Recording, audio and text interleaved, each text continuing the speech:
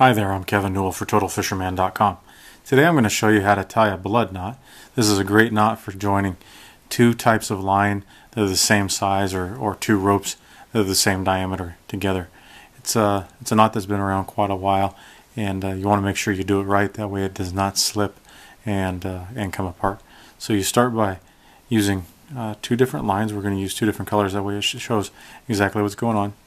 You cross these over and you're making a loop here in the middle, a hole. So you kind of try to hold this hole here that's happening here. Try to hold that open a little bit. You take the line on the right, the pink line, and you pass it around the yellow line coming from the left. That's 2, 3, 4, 5 times. Okay? And then pass it through that loop that you were holding open. Okay? Like so.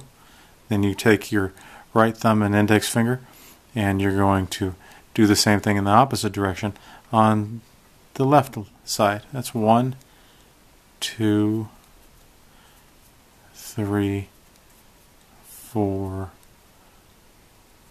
5. Okay? You notice the first time I was doing it, I was going clockwise. This time I was going counterclockwise. It does seem to add to the forming of the knot and the strength of it to go opposite directions. And then you stick that through that loop that you were holding open. First one went from the top down. This one's going from the bottom up. See how that is there? And then you start gently pulling on them to allow them to form up. Like so. Okay?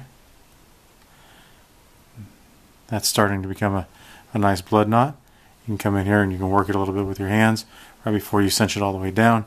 Just make sure it's forming properly. Then firmly grasp both ends and tighten that down. And that is your blood knot. Again, you can't spend too much time making sure that it's formed properly and nice and tight. And if you really want to get serious, you can, if this was a rope, you can get on these tag ends and you can pull with pliers. Then come in here and trim off the tag ends a little bit, like so. And that is your brand new blood knot.